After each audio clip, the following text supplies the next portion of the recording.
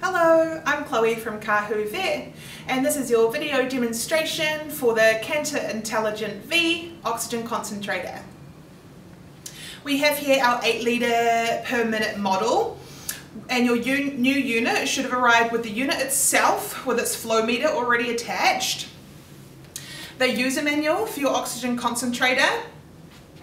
We have our first filter here, our dust filter. Our HEPA filter is our second filter, and we'll chat a little bit later about replacing both of those filters. You'll also get 2 consumable samples, which are just some nasal cannulas for you to trial. We have a wire connector here for splitting our oxygen line, which we'll chat through a bit later on. Our humidifier bottle, which can be filled with distilled water when we're ready to use our unit. And the power cord to power our unit. To the front of our unit, we have our reset button, our power button for turning on and off the unit. We have a display screen, our indicator lights under the display screen here, the buttons below the indicator lights are for controlling the timer of the oxygen concentrator if you desire. Again, your flow meter and the knob for adjusting your flow meter. We have our oxygen outlet here, and we have a holding position for our humidifier bottle as well. To the back of our unit, we will find the cover plate for our filter housing. Behind this cover plate, we will find our dust filter first, and a little bit further back will be the HEPA filter. We'll chat through replacement of both these filters a little bit later on in this video. Further down here, we have the insert point for our power cord. It's also very important with this unit that we be sure the underside of the unit is clear of any dust or debris buildup. This is important as the unit expels exhaust from the underside, so we want to regularly check no dust or debris is building up here to be sure that the flow of the unit is left unaffected. On our control panel, we have several features available to use. At the top left, we have a reset button. In the event of short circuit, this will protect your unit. Below that, we have the power button as our on and off switch. The display screen itself, our indicator lights below the display screen, and the buttons below the indicator lights are for your timer settings. We also have the flow meter and its dial for control, and the oxygen outlet. The indicator lights can be used to determine the operational status of your unit. Starting with the indicator on the left, which says O2 underneath, this indicates our oxygen percentage. A green illuminated light shows a normal oxygen percent, whereas a red illuminated light indicates that the oxygen percentage is lower than 82%. We can check our dust filters for any debris as well as the underside of our unit, but in the event that this light continues to be illuminated, please do give us a call so we can chat you through this one. In the middle, we have our trouble indicator light with an exclamation point and a triangle underneath the light.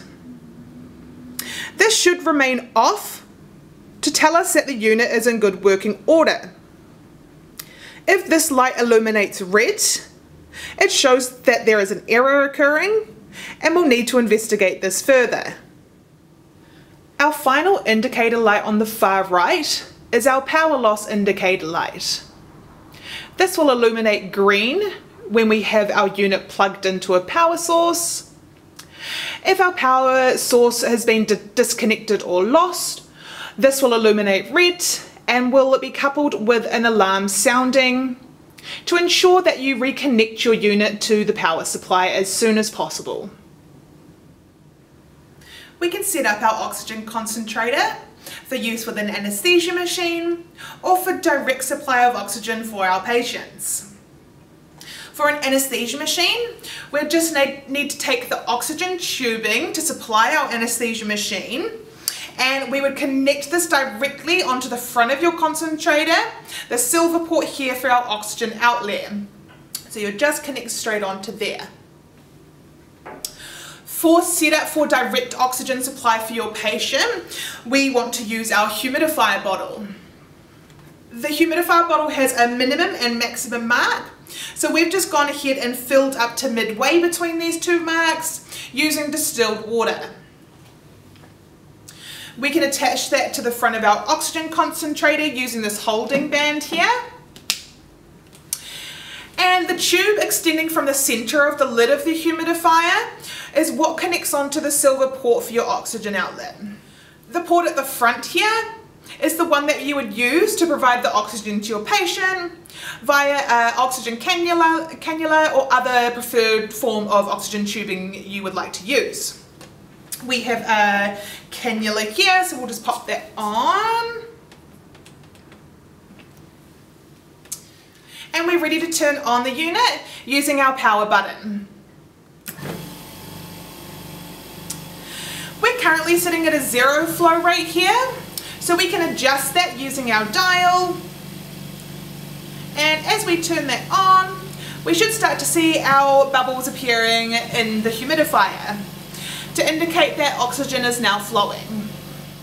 It's very important with this unit, before turning off the unit, that we turn this all the way back down to 0 before turning off at the power button.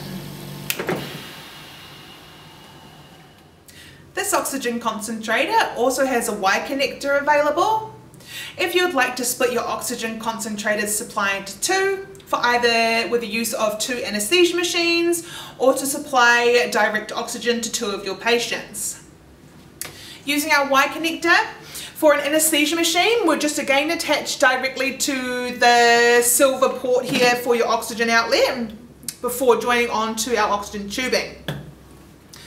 For direct supply to our patient, we can just pop off that nasal cannula, replace that with the Y connector, reattach our cannula, and then we have the second port here available for additional nasal cannula. So we can pop that in place. And this would now be ready to supply oxygen via 2 lines for our patients. If you're looking to use the split line setup with your Y connector on the oxygen concentrator, it's important that we don't exert the machine beyond its maximum capacity. We need to be mindful that whatever we run our unit at, we can assume will be split evenly between the 2 lines.